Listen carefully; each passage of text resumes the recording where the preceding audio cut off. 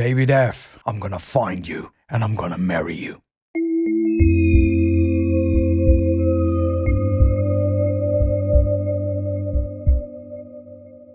Hello and welcome to haQ. My name is Jakob, I'm your host and you're watching a haQ episode. This is Cyclop by Sugar Bytes. It's supposed to be a one-eyed giant, but it's not. It's one of the sickest bass. It's one of the sickest bass synthesizers ever. So I'm gonna show you how you can dominate Cyclop using MIDI controllers, knobs in particular. Okay, so a lot of elements in here can be controlled using MIDI CC, but there's one thing you need to know before you even start mapping out stuff. The MIDI mappings are tied to the preset. So if you're working inside one preset and you save that after mapping your controllers, then those mappings are only tied to that particular preset. So if you decide to grab Cyclop and you want to map your stuff, but you want to keep your mappings for all your future presets, then I recommend that you make an initialized preset from the start, map your controllers into that, save it, and then use that one as a template for your future presets.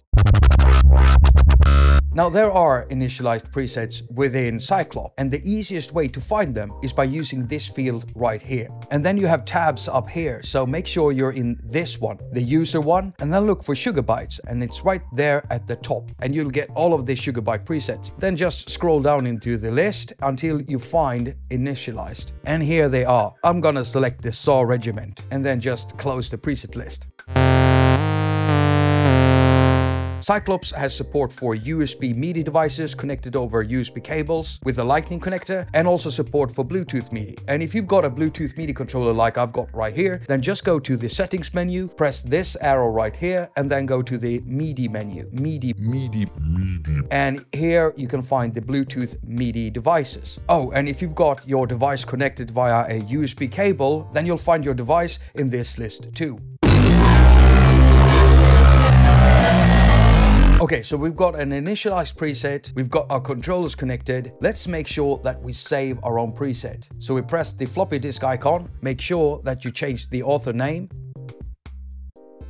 Press OK. Now we can press the floppy icon and it will ask us for a preset name. Nano Key MIDI Map.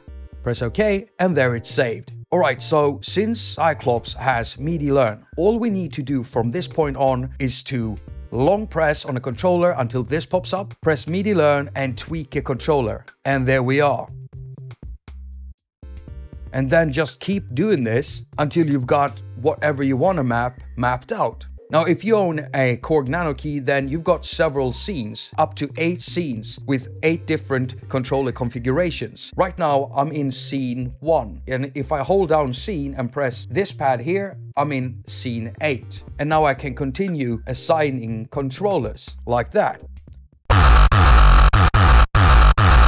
The cool thing with Cyclops is that you can have 2 elements on the same control. So let's say I want to control the cutoff for both filters at the same time. I simply long press here, press MIDI Learn and use the same knob. And now I'm controlling both knobs. If you want to clear a control, just long press and press clear. And you've removed that control. Now, when you're done mapping out stuff, simply go to the floppy disk icon again, press the save and press OK. So just keep saving over that preset you made in order to keep all of the mappings you make. Right, so the reason why I told you to change the author name is so that you can find your own presets easier. You just go to the user menu and you'll find your usernames as its own category in this menu. Does anyone get that? Yeah.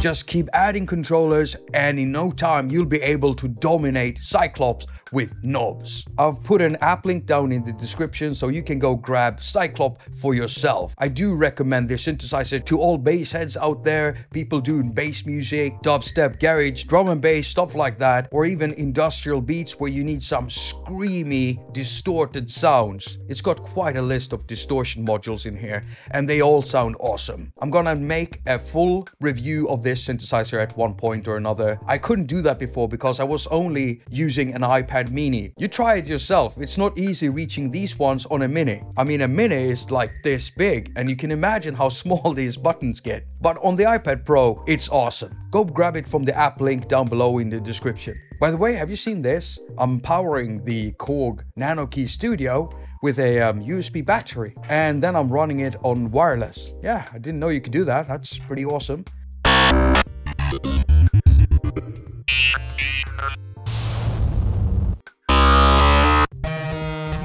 Now, if you feel helped by this video, you want to see more like this, then why not sign up on Patreon? Now, if Patreon isn't your cup of tea, then I've also got a PayPal me link, so you could do a one-off donation if you'd rather do that. If you don't want to do Patreon or PayPal, then you can always share my videos.